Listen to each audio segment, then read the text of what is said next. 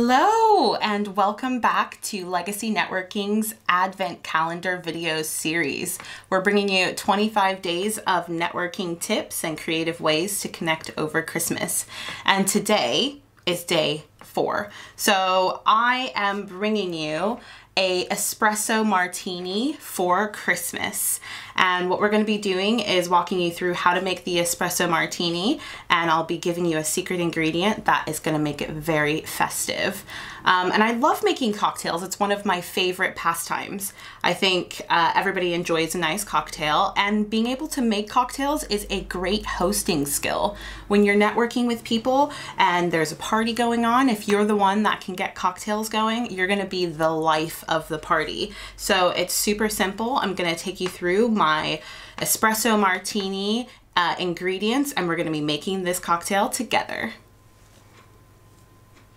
All right, we're gonna get started, and I'm just gonna walk you through the ingredients that we have in order to make an espresso martini. So you must have some vodka. I like Absolute, and that's what we have here, well-used bottle. I have a little bit of liqueur, so you can use lots of different types of liqueur. In the past, I've used honey liqueur, but today I've got Kahlua. And you definitely need to have some sort of coffee or espresso if you have it, if you have an espresso machine.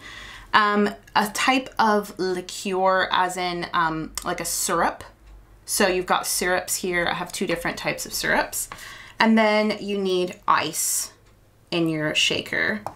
I'm going to be using my trusty shot glass, and this shot glass is about 2 ounces. So all of my measurements are going to be based on this.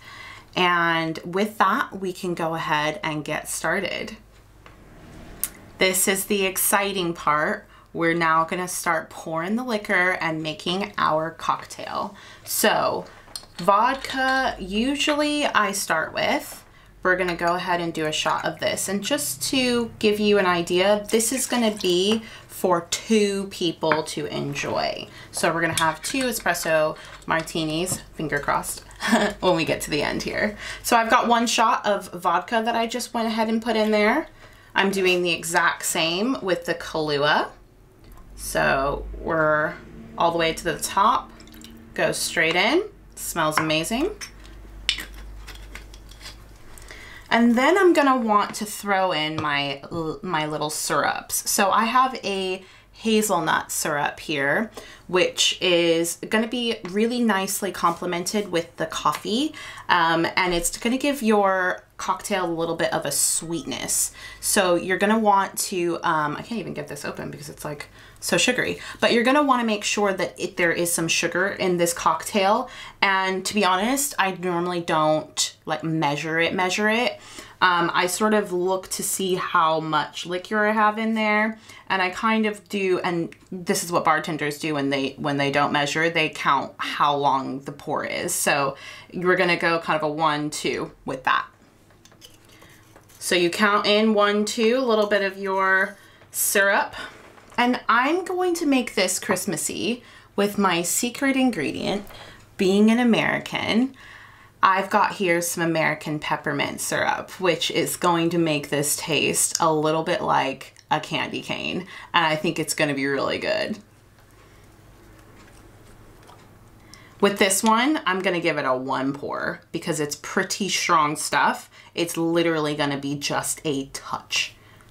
And 1, literally. Because it can be really overpowering. But you can get this from UK stores as well as in the States. And then lastly, I'm gonna put in my coffee. So this is a standard espresso glass. We have an espresso machine, so we're able to make some coffees, and we can throw this sort of half of this. Sometimes I can get the whole thing, but basically when you have a shaker this size, you want to then go ahead and fill up your shaker with the coffee to kind of give it all the froth and everything inside. If I had to guess, I would probably say this is about 100 milliliters of espresso coffee with the foam on top, and the foam is really important. So I'm just going to go ahead and throw this in as well. So here we go. We're going to put in our coffee, foam and all. And I only have a little bit left, you can see there, but I just wanted to fill up my little shaker, cover the ice, and make sure as much foam as possible could get in there. And I'm gonna close up my little shaker. And now here comes the fun part.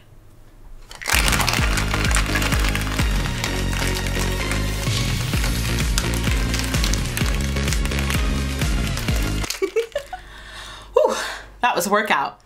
I have shaken my martini to within an inch of its life, and I'm really hoping that I have enough to fill both of these glasses. So here we go with our espresso martini.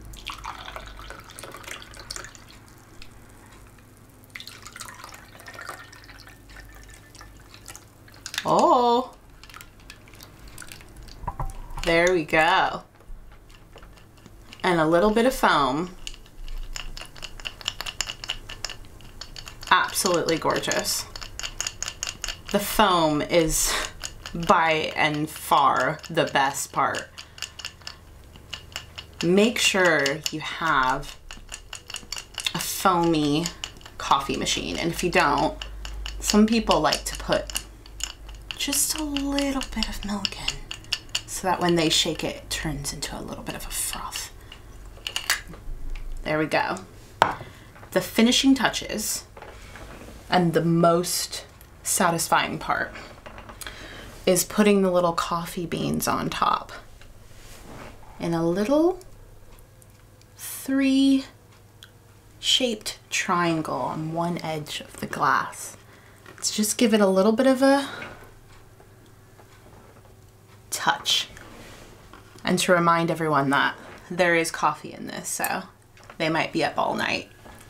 And that's an espresso martini. Here we are, ready to drink, ready to network, ready to have cocktails with someone new, and actually being the life of the party, getting everyone to watch your cocktail shaking dance. I think that making cocktails is a great networking tip. It's a great hosting skill. And we've got some peppermint espresso martinis to make you feel so Christmassy. So I really hope that you enjoyed this recipe. I will put all the details in the description below, and I can't wait to see you at the next one.